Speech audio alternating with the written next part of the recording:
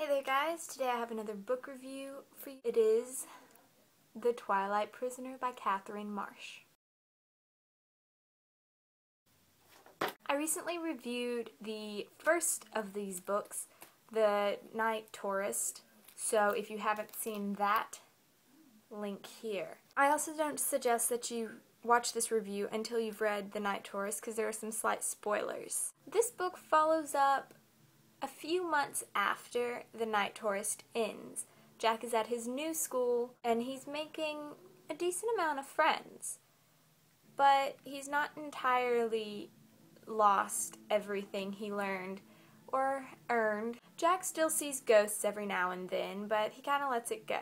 Then one day, he's trying to impress Cora, a girl from his Latin class. He takes Cora and his rival down to see an oddity at Columbia, and in fact brings them into the underworld. This time there may not be a way back. Prisoner. All of my initial opinions are yes, yes, yes, yes. I love this book. I love this trilogy. The characters in this book are phenomenal, just like in Night Tourist. Jack is still great.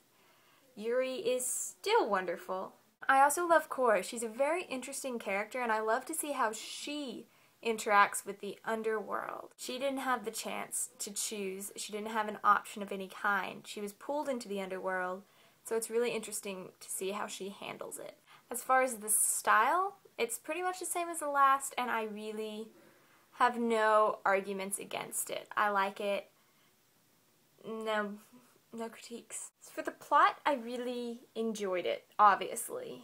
It follows up The Night Tourist really, really well. It doesn't have that slump that a lot of sequels do. Jack gets on my nerves a little bit at the beginning, but once he's back in the underworld, it's back to Jack I love. Yuri is just phenomenal. I think that she's written very realistically, I guess, for a ghost. Cora is extremely realistic for someone who didn't have a choice in going to the underworld or know at all what was going on.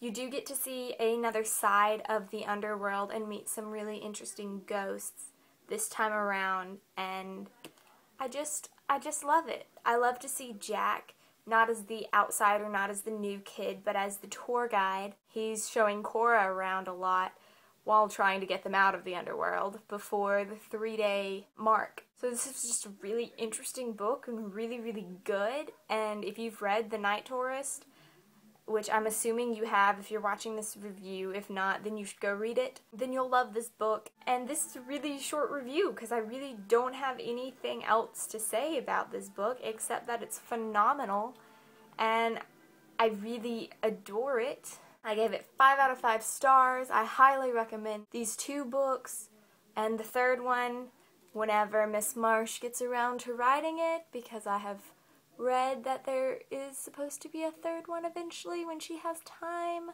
So, Miss Marsh, make the 3rd book, please. If you've liked this review, give me a thumbs up, and if you want to see some of my other videos, check out my channel. Maybe subscribe if you want to be up to date. If you have anything to say about this book, or if you've read it and you want to discuss anything, we'll do that in the comments.